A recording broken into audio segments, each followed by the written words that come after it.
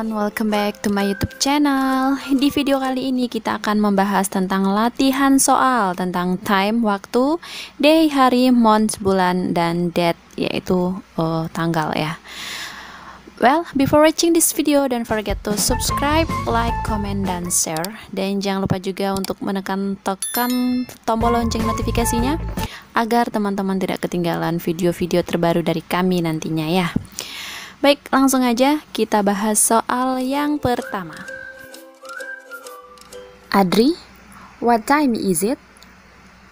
Najwa, it is blank blank blank. Adri, oh, I have to go now. I have a piano class. A 2:45. B 3:30. C 3:15.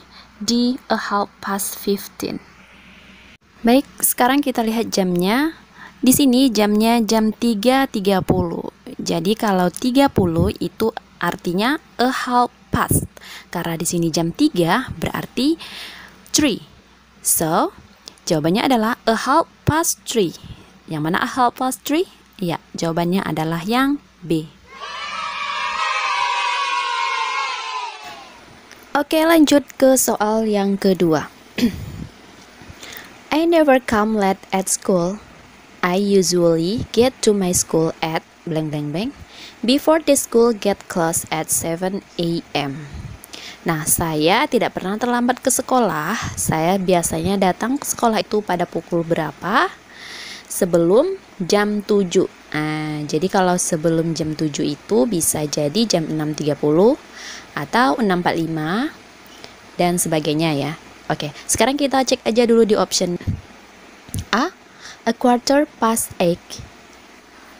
8 8 itu 15 berarti jam 8.15. Tidak ya. Kemudian yang B 7:30.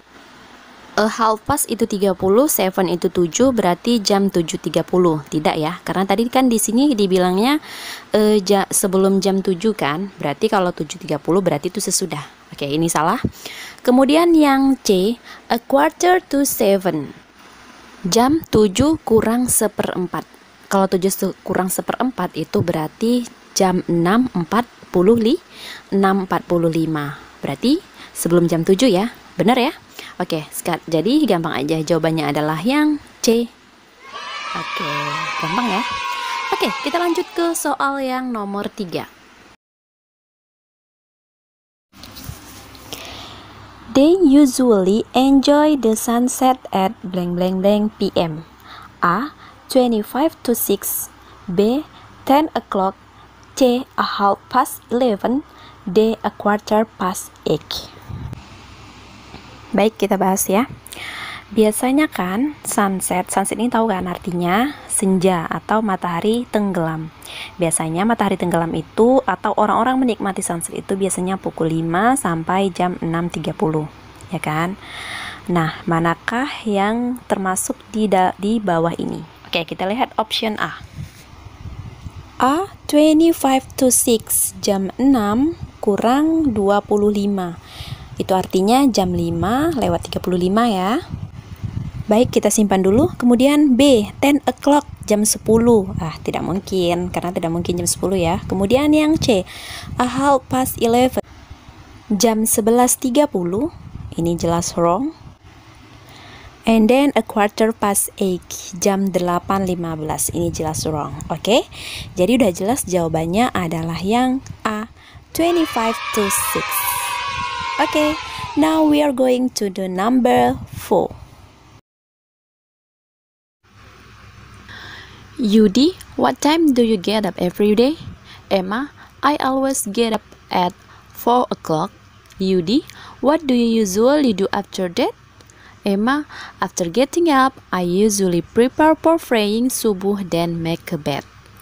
From the conversation, what now that? A. Emma get up at 4 p.m. B. Emma is lazy person. C. Emma is diligent person. Or D. Emma always get up late in the morning. Oke, langsung aja kita bahas ya.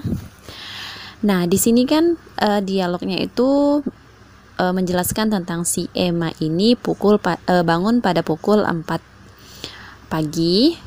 Kemudian dia bangun dan mempersiapkan sholat subuh. Setelah itu dia membereskan tempat tidur. Nah, manakah jawabannya? Apakah yang A? Emma bangun pada pukul 4 PM. Kalau PM ini kan kita tahu itu untuk sore hari.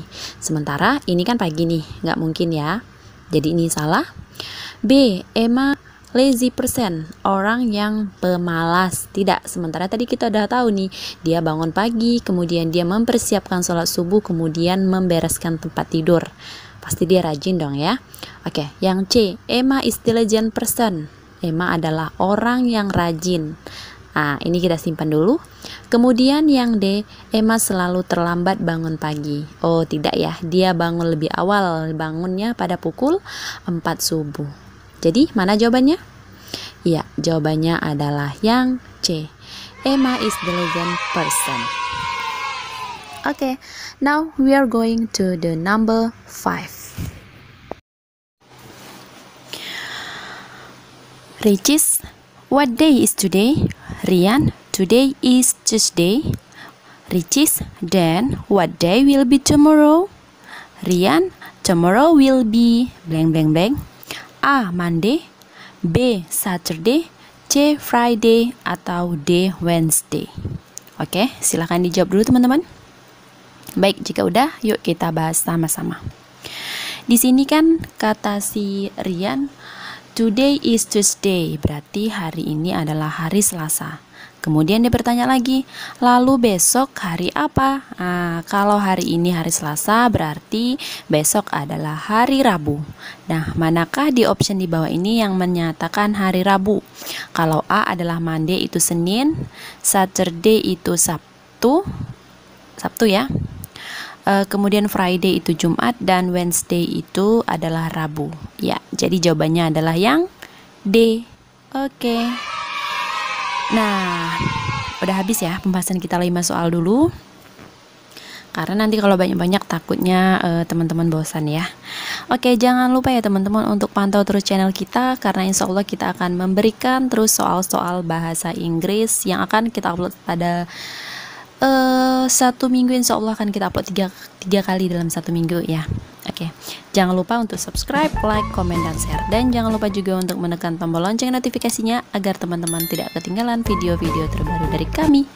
Oke, sampai jumpa di video berikutnya. See you, bye-bye, and wassalamualaikum warahmatullahi wabarakatuh.